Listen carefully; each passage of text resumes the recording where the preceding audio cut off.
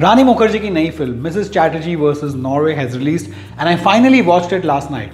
I know थोड़ा late हो गया बिकॉज जिस दिन इस फिल्म की मीडिया स्क्रीनिंग थी दुबई में, उसी दिन सेम टाइम पर Shazam fury of the Kings की भी स्क्रीनिंग थी and I had to go for it because I had to review it for the times of India.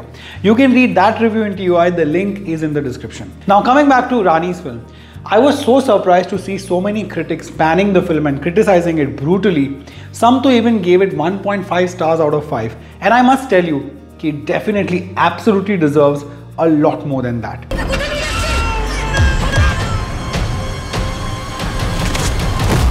Now it's inspired from a true story of a mother जिसके बच्चों को उनसे छीन लिया जाता है by a corrupt child welfare organization in Norway, and ऊपर से she finds herself all alone in this battle क्योंकि उसका husband और उसकी family are behaving like complete assholes. In fact, she is in a borderline abusive marriage with a deeply problematic and patriarchal Bengali family.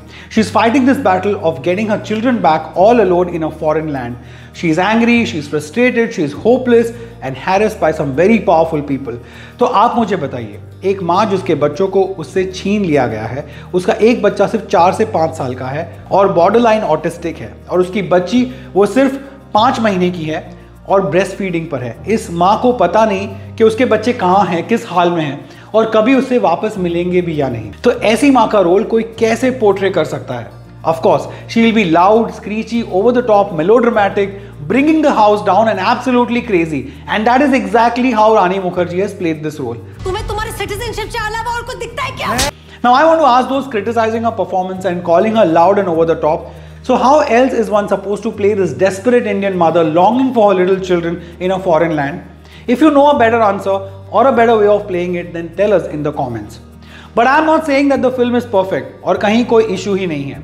To begin with, Norway की government, वहाँ की child welfare agency और authorities को निहायत ही heartless, insensitive, corrupt और vicious दिखाया गया है.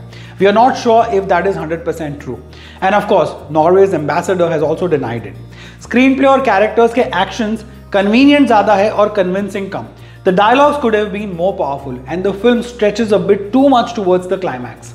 फैमिली मैटर नहीं, ये देश का मैटर है। इनको लगता है कि हमारा भिखारी देश है, no culture. But these are the problems of the writing and maybe the direction, but not with Rani's performance. And let me tell you, even with these issues, the film is not boring or unengaging. It keeps you invested and makes you root for the protagonist right up till the end. And there are enough moments that build tension and some thrill along the way.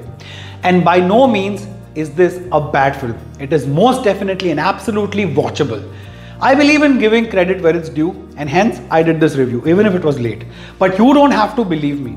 I implore you to go and watch this film and make your own decision. Of course, let me know what you think of it in the comments. You can directly tell me on Instagram and on Facebook. It's @ReviewRon. It's @Ronak Kotecha on Twitter as well, where I've posted a short review of this film as soon as I finished watching it.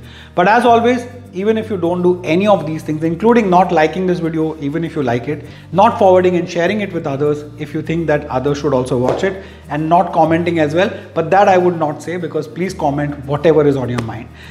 Anyways, take care of yourself and those around you. Jai Hind.